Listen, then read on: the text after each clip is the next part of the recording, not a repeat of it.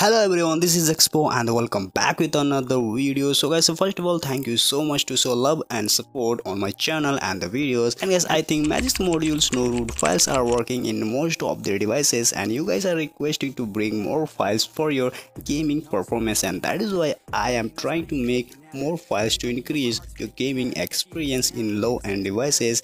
And today I'll provide you latest module files to boost your system performance, and it will also improve the RAM management. These modules are well optimized for gaming and the performance. And guys, today I will also provide new set edit commands which will help to stabilize the module's performance. But guys, before moving on this video, make sure to like this video and also subscribe this channel to get amazing script and the tweaks for your Android devices. So guys, without wasting your time, let's get start the video.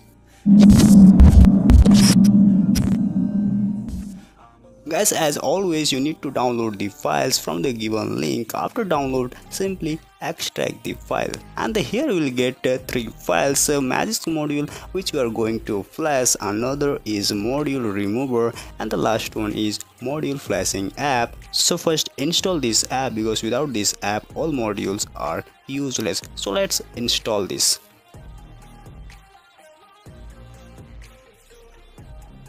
After install, simply tap on done. Now what you need to do is go back to the internal storage and here create new folder, and the folder name should be modules. But guys, make sure the spelling should not be wrong, otherwise it will not work while flashing the modules. So as a folder has been created successfully, now again go back to the extracted folder and here copy Magisk module and the remover file. After copy, go back to the internal storage and then paste in module folder which we have created recently. After it's done, close the file manager app and open module flashing app. And then tap on agree and continue, and again tap on continue. Now grant the permissions for this app. And now it's time to flash Magisk module files. Here add the command to flash the module, and the command is sh space slash sd card slash modules slash magisk underscore module dot sh. After adding command, simply tap here and the module will start to flash.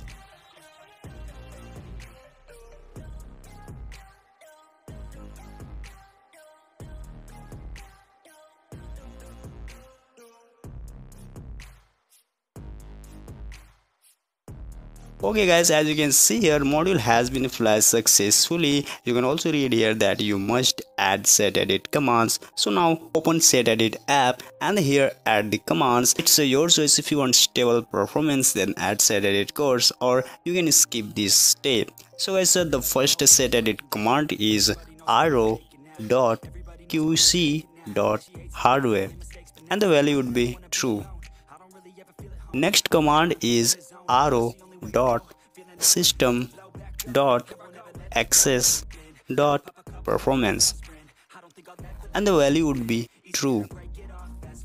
Next command is ro.system.ram_optimization, value would be enable.